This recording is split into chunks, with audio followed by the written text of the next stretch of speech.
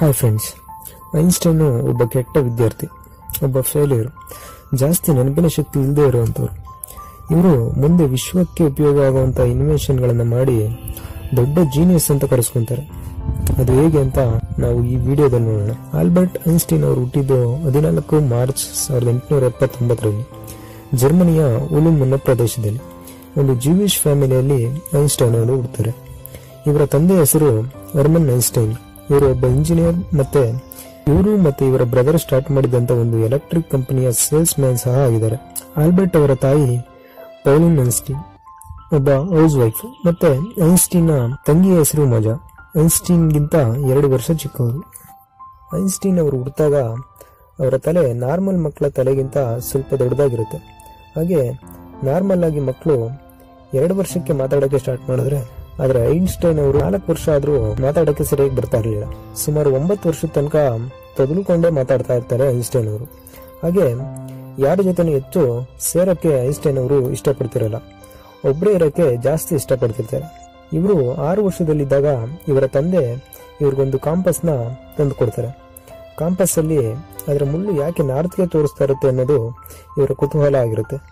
Albert ಯಾವಾಗ್ಲೂ ಇದನ್ನೇ ನೋಡ್ತಾ ಕೂತ್ಕೊಂತಾ ಇರ್ತಾರೆ. ಇವ್ರಿಗೆ ಫ್ರೆಂಡ್ಸ್ ಜೊತೆ ಆಡೋಡಕ್ಕಿಂತ ಒಬ್ಬರೇ ಇರೋಕೆ ಜಾಸ್ತಿ ಇಷ್ಟಪಡ್ತಾ ಇರ್ತಾರೆ. ತುಂಬಾ ಸ್ಲೋ ಲರ್ನರ್ ಆಗಿರ್ತಾರೆ, ಮತ್ತೆ ಟೀಚರ್ಸ್ ಗಳಿಗೆ ತುಂಬಾ ಕ್ವಶನ್ಸ್ ನ ಕೇಳ್ತಾ ಇರ್ತಾರೆ. ಹೀಗಾಗಿ ಟೀಚರ್ ಸಹ ಇವರನ್ನ ಕಂಡ್ರೆ ಅಷ್ಟು ಇಷ್ಟ ಇರಲ್ಲ, ಯಾಕೆಂದ್ರೆ ಇವರು ವಿಷಯನ ತಿಳ್ಕೊಂಡು ಅರ್ಥ ಮಾಡ್ಕೊಳ್ಳೋದು ತುಂಬಾ ನಿಧಾನ ಆಗ್ತಿರುತ್ತೆ. ಹೀಗಾಗಿ ಎಲ್ಲ ಮಂದ ಬುದ್ಧಿಯ ವಿದ್ಯಾರ್ಥಿ ಇವನು ಅಂತ ಕರೀತಾ ಇರ್ತಾರೆ. ಹಾಗೆ ಟೀಚರ್ಸ್ ನನ್ನ ಕ್ಲಾಸಿಂದ ಹೊರಗಾಕ್ಬೇಕು, ಇಲ್ಲಾಂದ್ರೆ ಸ್ಟೂಡೆಂಟ್ ಇಂದ ಬೇರೆ ಸ್ಟೂಡೆಂಟ್ಗೂ ಒಂದು ಬ್ಯಾಡ್ ಎಕ್ಸಾಂಪಲ್ ಕ್ರಿಯೇಟ್ ಆಗುತ್ತೆ ಅಂತ ಯೋಚಿಸ್ತಾ ಇರ್ತಾರೆ. ಹಾಗೆ ಐನ್ಸ್ಟೈನ್ಗೂ ಸ್ಕೂಲ್ ಅಂದ್ರೆ ಇಷ್ಟ ಇರಲ್ಲ, ಯಾಕೆಂದ್ರೆ ಇವರು ತಿಳ್ಕೋಬೇಕು ಅನ್ನೋ ವಿಷಯನೇ ಒಂದಾಗಿದ್ರೆ ಟೀಚರ್ಸ್ ಹೇಳ್ಕೊಡೋ ವಿಷಯನೇ ಒಂದಾಗಿರುತ್ತೆ. ಐನ್ಸ್ಟೈನ್ ಅವರಿಗೆ ಸ್ಕೂಲ್ ಒಂದು ಜೈಲ್ ತರ ಕಾಣಿಸ್ತಾ ಇರುತ್ತೆ. ಇವರು ತಾವಾಗಿ ತಿಳ್ಕೊಳಕ್ಕೆ ಇಷ್ಟಪಡ್ತಾರೆ.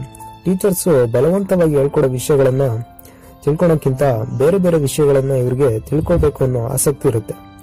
ಬರೀ ಎಕ್ಸಾಮ್ಗೋಸ್ಕರ ಓದ್ಬೇಕು ಅನ್ನೋದು ಐನ್ಸ್ಟೈನ್ ಅವರಿಗೆ ಇಷ್ಟ ಇರಲ್ಲ. ಹೀಗೆ ಮುಂದೆ ಅವರ ಹೈಯರ್ ಸ್ಟಡೀಸ್ಗೆ ಅವರ ತಂದೆ ಇವರನ್ನ ಸ್ವಿಟ್ಜರ್ಲ್ಯಾಂಡ್ ಗೆ ಕಳಿಸ್ತಾರೆ. ಅಲ್ಲಿನ ಕಾಲೇಜ್ನಲ್ಲಿ ಎಂಟ್ರೆನ್ಸ್ ಎಕ್ಸಾಮ್ ನ ಬರೆದಂತ ಐನ್ಸ್ಟೈನ್ ಎಲ್ಲಾ ಸಬ್ಜೆಕ್ಟ್ ಅಲ್ಲೂ ಫೇಲ್ ಆಗ್ತಾರೆ. ಆದ್ರೆ ಮ್ಯಾಥ್ಸ್ ಮತ್ತೆ ಫಿಸಿಕ್ಸ್ ಅಲ್ಲಿ ಎಲ್ಲರಿಗಿಂತ ಹೆಚ್ಚು ಸ್ಕೋರ್ ಅನ್ನು ಸಹ ಪಡಿತಾರೆ. ಇದು ಎಲ್ಲರ ಆಶ್ಚರ್ಯಕ್ಕೆ ಕಾರಣ ಆಗುತ್ತೆ. ಅಲ್ಲಿನ ಕಾಲೇಜ್ನಲ್ಲಿ ಅಡ್ಮಿಷನ್ ನ ಪಡಿತಾರೆ. ಅಲ್ಲಿ ಮೆಲಿನಾ ಮರೇಕಾ ಅನ್ನೋ ಫಿಸಿಕ್ಸ್ ಸ್ಟೂಡೆಂಟ್ ನ ಮೀಟ್ ಆಗಿ ಮುಂದೆ ಪ್ರೀತಿಯಾಗಿ 1903ರಲ್ಲಿ ಮದುವೆನೂ ಆಗ್ತಾರೆ. ಐನ್ಸ್ಟೈನ್ ಅವರು ಜಾಬ್ಗೆ ಟ್ರೈ ಮಾಡ್ತಾ ಹೋದಾಗ ಅವ್ರು ಅನ್ಕೊಂಡಿರೋಂತ ಯಾವ ಕೆಲಸನೂ ಅವರಿಗೆ ಸಿಗಲ್ಲ. ಕೊನೆಗೆ ಒಂದು ಪೇಟೆಂಟ್ ಆಫೀಸ್ ಅಲ್ಲಿ ಕ್ಲರ್ಕ್ ಆಗಿ ಕೆಲಸಕ್ಕೆ ಸೇರ್ಕೊಂತಾರೆ. ಅದರ ಜೊತೆಗೆ ತಮ್ಮ ಥಿಯರೀಸ್ ಮೇಲೂ ವರ್ಕ್ ನ ಮಾಡೋದನ್ನ ಮುಂದುವರಿಸ್ತಾರೆ.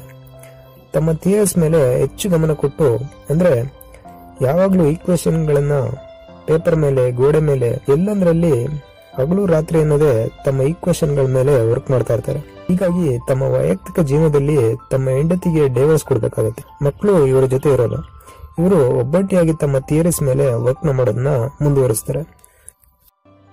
ಇವರ ಫೇಮಸ್ ಈಕ್ವೇಶನ್ ಎಲ್ಲ ಕೇಳೇ ಇರ್ತೀರಾ. E=mc² ಅಂತ. E ಅಂದ್ರೆ ಎನರ್ಜಿ, M ಅಂದ್ರೆ ಮಾಸ್, C ಅಂದ್ರೆ ಲೈಟ್ನೆಸ್ ಸ್ಪೀಡ್.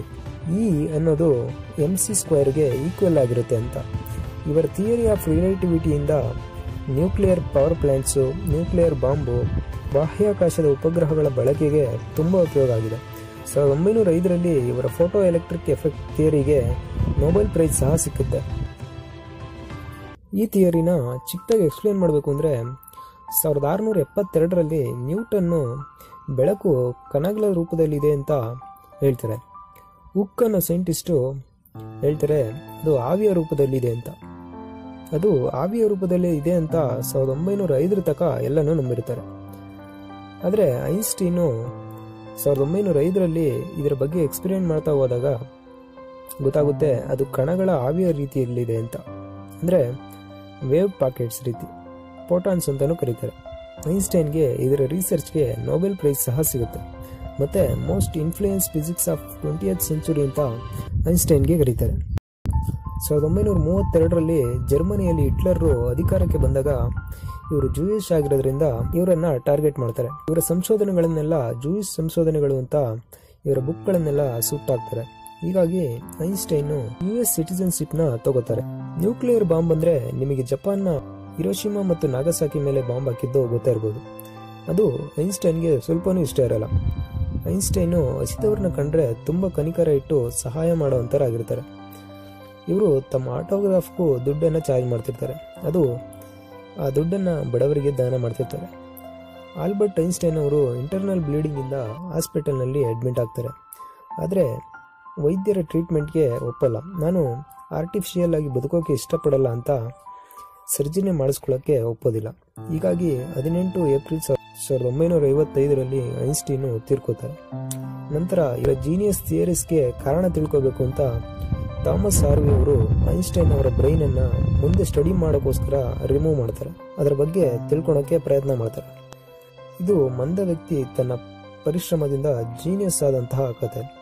ಈ ರೀತಿಯ ಜೀನಿಯಸ್ ಸ್ಟೋರೀಸ್ನ ನೋಡೋಕ್ಕೆ ಈ ಚಾನಲ್ಗೆ ಸಬ್ಸ್ಕ್ರೈಬ್ ಮಾಡಿ, ನೋಟಿಫಿಕೇಷನ್ಗೆ ಬೆಲ್ ಐಕನನ್ನು ಪ್ರೆಸ್ ಮಾಡಿ.